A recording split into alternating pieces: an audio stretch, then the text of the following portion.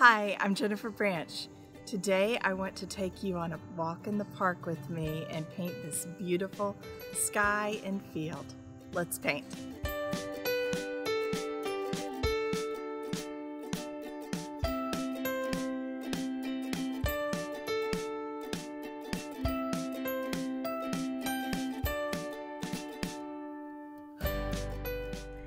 This is a very quick sketch, so a perfect thing to do on a late summer, fall afternoon after work. It'll take 15 minutes to do. This one was 14 minutes with drying time. So I even cut out a little bit of that for you. I am just going on there with a mop. I'm using Arch rough pressed paper, so it's going to hit and miss and do all the exciting little strokes, and I'm leaving lots of whites in here. And here's the image. This is one of our favorite parks to go walk at. It's beautiful. Fields and sky and gorgeous. So I'm really going in with a mix of mostly cobalt blue, a dash of ultramarine blue, especially in the upper part of the sky. So it's like that giant bowl and pushes you back with the purple or reds, blues. I'm going to dash in a little bit of quinacridone rust. I'm using a very limited palette, only one brush. This is simple. You could easily use the Skoda Squirrel Round or the Blick Squirrel Round, anything that is at least a size 12 or 14 and round. So just dash and have some fun, you know. Let your brush dance and move, and little tiny lights here and there, but leave lots of gaps. You want to leave all that white texture. That's what gives it depth and excitement. We need those. This is a quick sketch. You don't want to be messing with gouache or any of that. You just want to let it flow. So as you can tell, it's just a very thin dash of the quinacridone rust in there. Barely at all. So let your brush dance.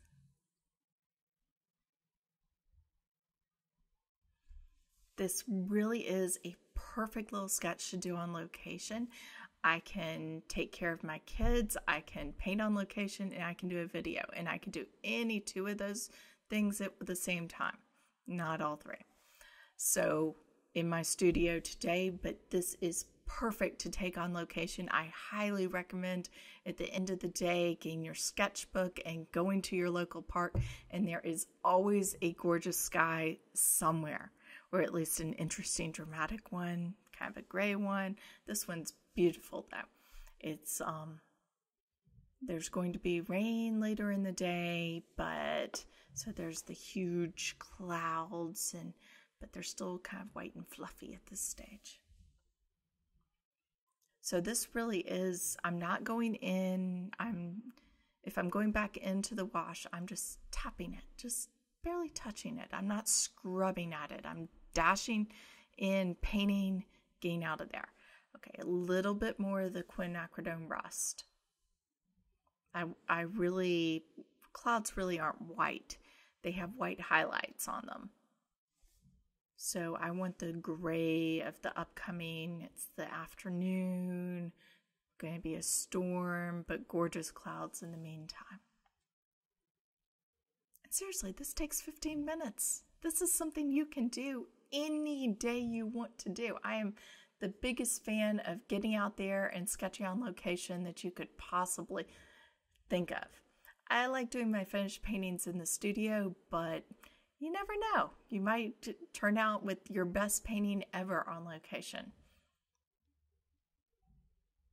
It's worth trying because you learn something new every single time you paint on location. And you get just exponentially better when you paint on location. Painting is a new way to see the world and appreciate everything about this wonderful planet we have. It's just something wonderful. I've used a little bit of cobalt violet just to push everything into the background. Anything with a little bit more red goes back. And I'm just using just touches in the sky, just little bits.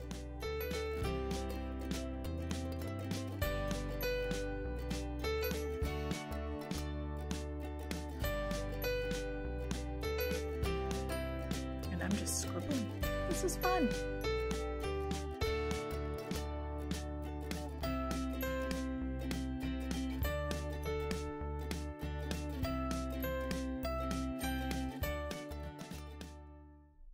Okay, longest drying break of the painting, about a minute. And I have a deep kind of grayed green mix with cobalt blue, nickel azo yellow, bunch of stuff in there, a little bit of violet. I don't want anything to stand out very much. This is the background. Don't really want to see it that much.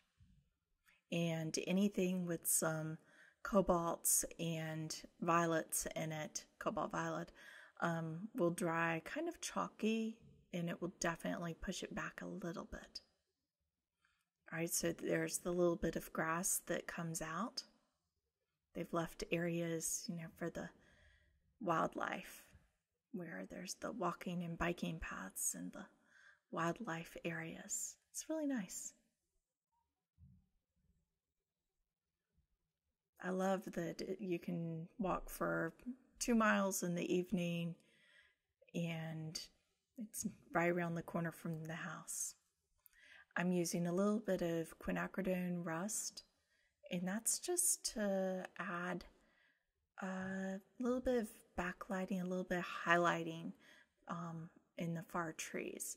And notice right there, it's blurring into the background. I'm really not messing with that much. I'm leaving it. This is a little sketch. This is not something I have to worry about, and I'm not sure I wouldn't leave it anyways. Maybe blot it a tiny bit.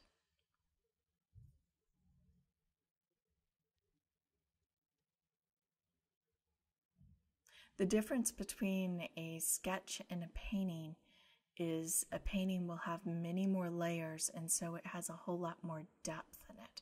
This is a sketch. It's to learn a little bit about the scene, get an idea for how you might paint it someday.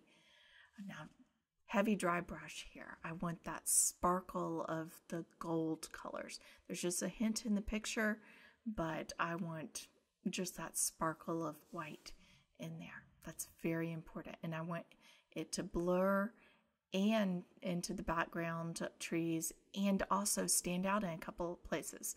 So I get that blurred horizon line. So a painting will be many more layers, and so it will have much more depth, much richer colors. But it also takes a lot longer, and it's in between layers. You're going to learn more by doing lots of sketches, and then take your best sketches and do fabulous paintings from them. Shadow in the foreground's cliche, but it works. That's why. Just make sure you don't do that in every single painting and have the exact same value pattern. Use it when it works. This is cobalt teal mixed with azo yellow. And then I'm blurring it into the nickel azo yellow a tiny bit. So it's a very chalky green color. It's not quite the bright greens of, say, summer. It's an afternoon, end of the day green.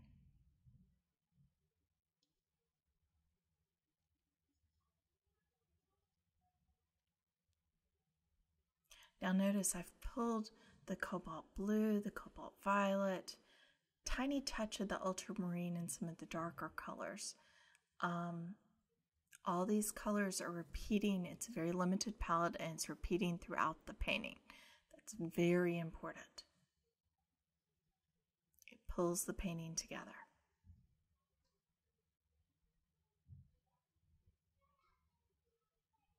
Now you could have a lot of fun with this. You could do it in the fall and everything golden, and you could do it in the winter, everything brown and gray, and I intend to. This is the first time I've painted this particular park, and this is a fun one, even though we go walking there all the time.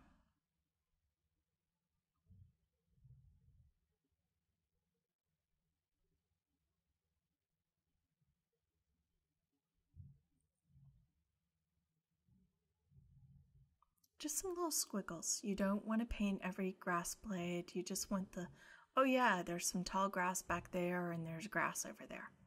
That's it. That is all the information that's needed. Suggestion. And let me tell you, it's a lot harder to suggest something than to just paint every single little detail. Every detail, easy. Suggestion, difficult, because you have to know what to put there and what to leave out.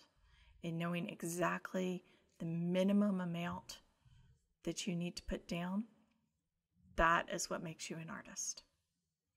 Minimum amount that you need to tell your story.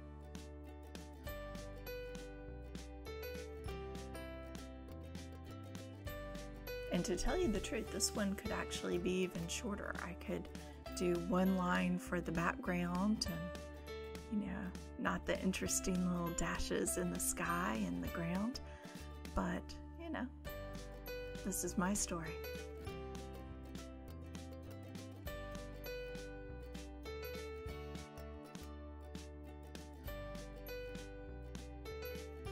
And I kind of had thoughts of making this into a bigger painting at some point, so I like to explore.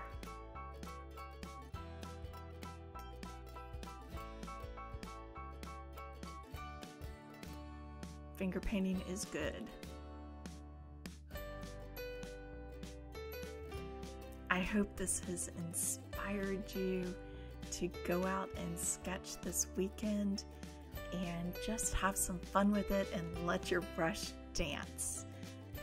If you want to see cheat sheet on it and reference photo, all that sort of thing, go to my website at paintingwatercolor.com.